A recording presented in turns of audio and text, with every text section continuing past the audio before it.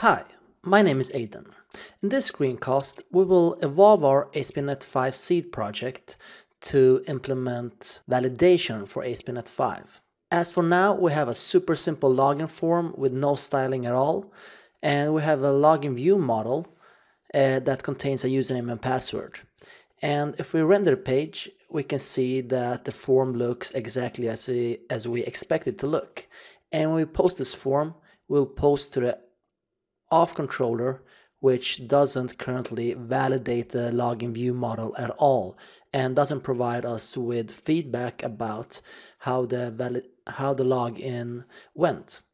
So what we want to do now is implement some useful validation that will give feedback to the user about the errors that the form contains.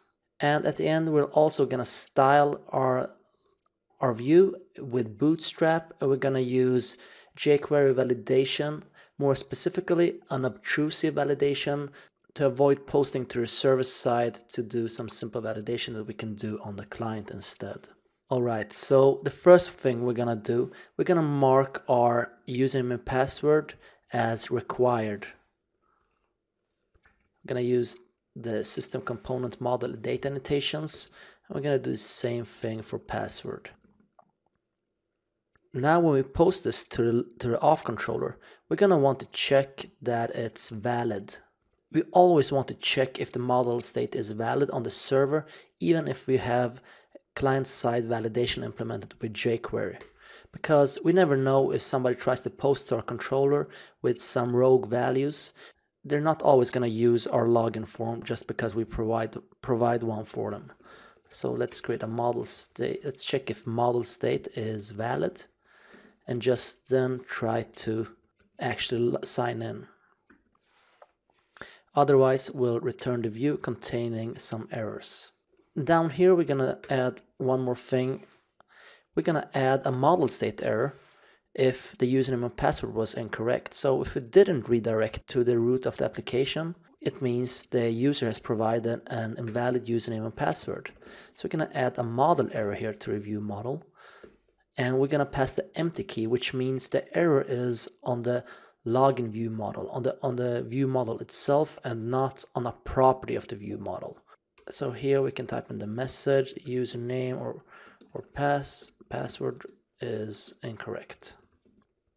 All right, so now let's extend our login form to actually display these errors for us. Along with the input for the username, we're gonna want to provide a label for it as well. So once again, we can use the ASP4 tag helper to tell it which property this is the label for. Let's put this into a div, which we will style with a form group later when we added Bootstrap. So we're not gonna put username here. Instead, we are gonna use a display attribute on our view model, which will enable localization later of the application if we want to implement that. So we're gonna say that the text will be username. So in our case, it's actually just gonna display the same text as the username and password property names. If we don't provide a display attribute, it will display the actual property name instead when we use the ASP4 tag helper. So along with the input and the label, we also want to display the validation message. So we're going to use a tag helper called ASP validation4 and then pass in the property name of the view model again, which is username. And I think it's easier if we just copy paste this and replace it with a password. So we want the display attribute of the password property on the view model, and we want to bind to the password property. And here, let's not forget to put in the type password so we can't see what we are typing. And we want the validation message for password as well. And let's encapsulate this into a div as well, put it in a form group later. If we switch back to our browser now and refresh, if we try to log in now, we can see that we got the username and password fields are required. But right now we are actually posting back to our server even if we don't need to, because if we take a look at the actual HTML, we can see there are data attributes that contains these validation messages. So we could just as well do this in the browser instead of posting to the server and then getting the errors from there. So let's do that next. Or actually, before we do that, let's see what happens if we type in username and password that are incorrect. So what I was hoping for was that I wanted to display the view model error telling us that the username and password was incorrect, but we didn't see anything, and that's because we actually didn't try to render the message. So at the top of the form, let's add a div with a new tag helper called validation summary, which actually takes a parameter, validation summary, and then we can tell it to only show model errors.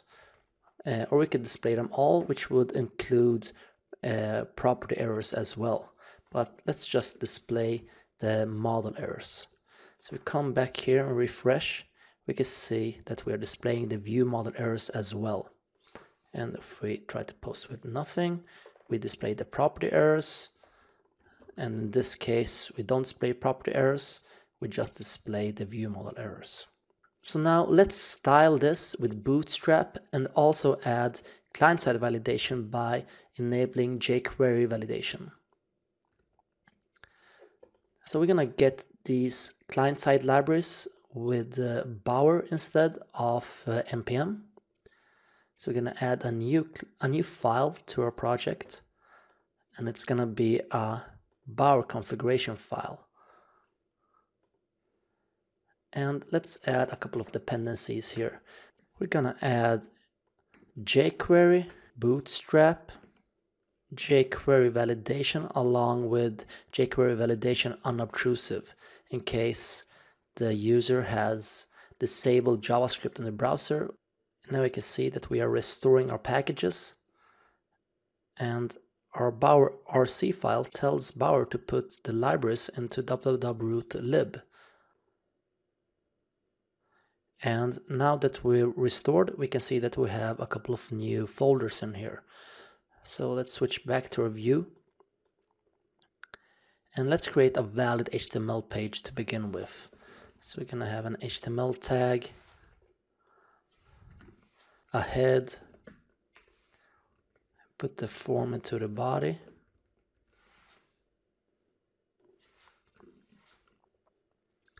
And at the end, we're gonna include jQuery, and let's also include Bootstrap. And in the header, let's include the Bootstrap CSS.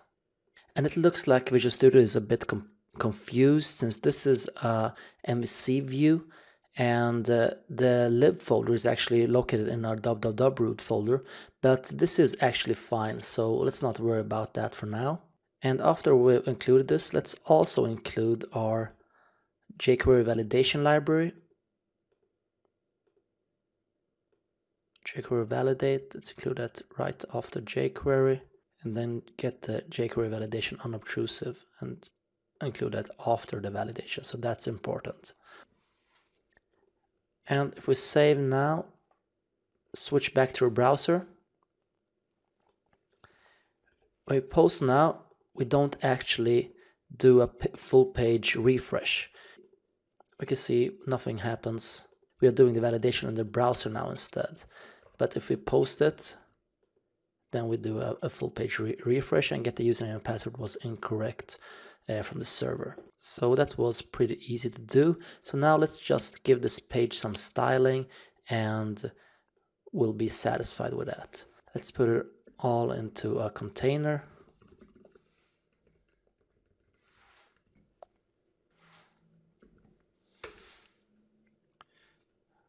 And let's put it in another div and offset the columns a bit.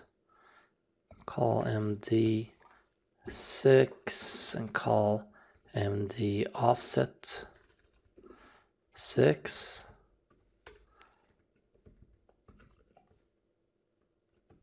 Get down to reform and in the same div put in a header that will say login. So when using column D, you must also specify a row. So let's put it in a row.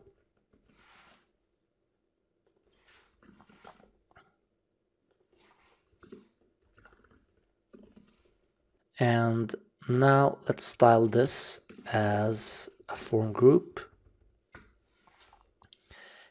And the label will just be a label, but the input field, we're going to give it a class of form control.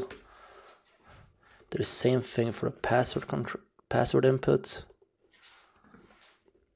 And for our validation messages, let's give it a nice and subtle look by giving the class text muted. Do the same for the password validation message.